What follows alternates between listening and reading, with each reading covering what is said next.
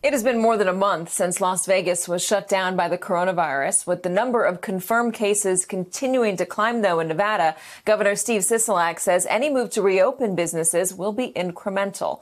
For some, though, that is not fast enough. 2 days ago, hundreds gathered in protest of the city's closure. The most consistent pushback, though, has come from the mayor of Las Vegas, who has recently called the shutdown insanity. Joining me now by phone, the independent mayor of Las Vegas, Carolyn Goodman. Mayor Goodman, thank you very much for joining us. I want to ask you about a bit of pushback that you're receiving from some of the major business leaders and other leaders in your city. Wynn Resort CEO Matt Maddox called. He said this in an op-ed: "I commend our governor for making the difficult decision and taking early action in the fight against COVID-19. I believe his decision saved lives." And earlier today, Stephen Klubuk, the chairman and CEO of Diamond Resorts International, had this to say about your recent stance on reopening the economy. Take a listen. Mayor Goodman is the mayor of the city of Las Vegas downtown. She has nothing to do with the Strip. And we're sick and tired of hearing this.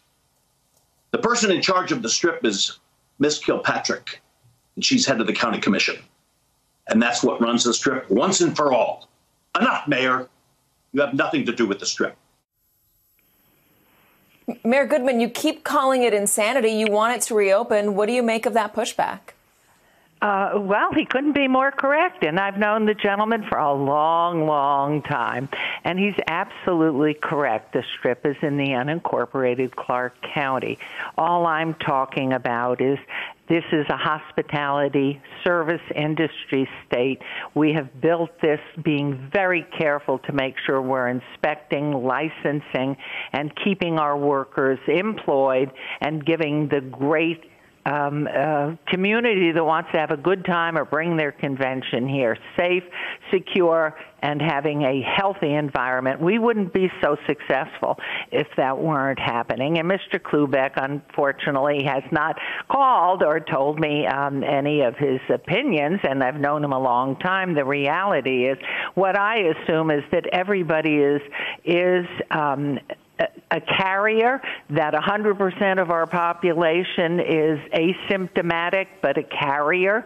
And so how do we move forward? What do we do to keep our people working, to keep our parents being able to put food on the table, pay rent, and keep a roof over their head? So many now who live paycheck to paycheck and are in the service industry supported by these hotels have no way to do that. They can't stay at home because they don't have a home.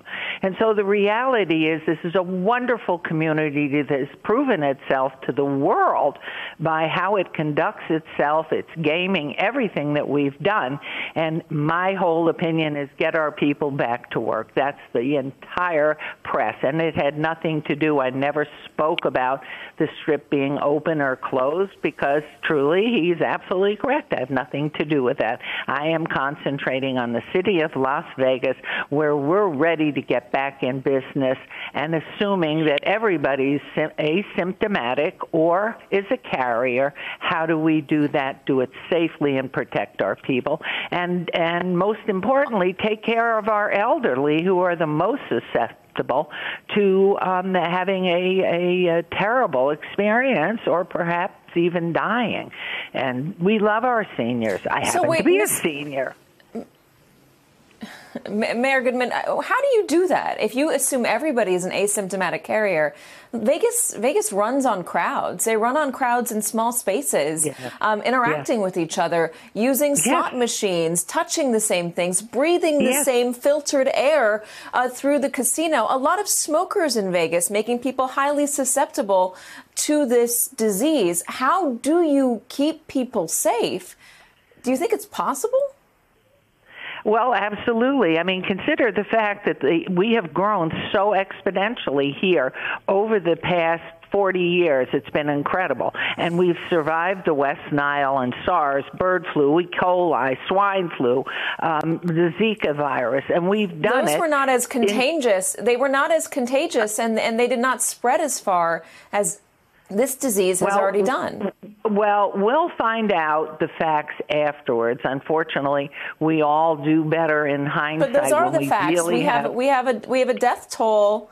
Well, we have a death toll yeah. that proves it. We have cases around the country that prove that. Those are the facts. Assuming that you are correct, it's the masks. It's perhaps, but we do deal in crowds, and we have lived through all of these other highly contagious diseases, and yet we have managed to continue to have wonderful conventions come up here and be a center for now growing. Goodman, there's no assuming that I'm correct. Those are the numbers that are released by the federal government. 791, more than 791,000 cases. In the state of Nevada, we're over 3 million people, and we have 151 sadly lost individuals, most of whom could that be due to the pre-conditioned. fact that your casinos and your businesses are not open right now and people are not interacting? No. They were, from the point of has it been measured, has it been their control group? When you're doing statistics, control groups are absolutely so paramount. So everything is going to be looked at, and we certainly I look to Dr. Fauci, who has said that this is a virus that's going to be here and could recur next year or could last all the way through into December. So do we absolutely keep everybody out of work and destroy the life of people and our children and next generation because we have a fight in our hands with the virus? And I am making the assumption that everybody's a carrier. So let's go forward, open up the city, open up whoever wants to open up, but do it in a very responsible, cautious way. And my first place would have been, obviously, as soon as we knew it was senior bound, was to go in and protect the seniors. And we know little children carry germs because they're in school. The littler the child, the more they come home with germs. The time you start your child in kindergarten, you are fighting germs, and back in it goes right through the family, and back to school they go to the next germ. So my thing is not a negative, it's positive. How do we move forward? Assume everybody has it, and we don't have to worry so much about the testing authentication because there's no treatment right now. And it would apply to all of us who are sitting out there thinking, well, maybe I had it in January because I had these symptoms. And what do I do if we assume everybody is a germ carrier? What do they do when they're sick? The thing is, look at the various symptoms that are carried and do what you're told. Contact your doctor. And when the hospitals are telling us and the doctors are telling us different pieces of information, this is what you do when you're sick. And so as we go to control it, assume everybody's a carrier. And then you start from an even slate right there and tell the people what to do. And let the businesses open, and competition will destroy that business if, in fact, they become evident that they have disease. They're closed down. It's that simple. We inspect all the time. We license all the time.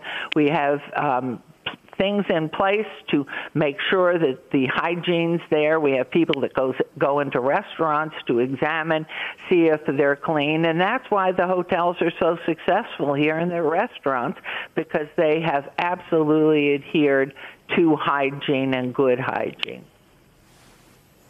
That's a modern-day survival of the fittest that you're laying out. Las Vegas Mayor Carolyn Goodman, thank you very much for joining us. Hey there, I'm Chris Hayes from MSNBC. Thanks for watching MSNBC on YouTube. If you want to keep up to date with the videos we're putting out, you can click subscribe just below me, or click over on this list to see lots of other great videos.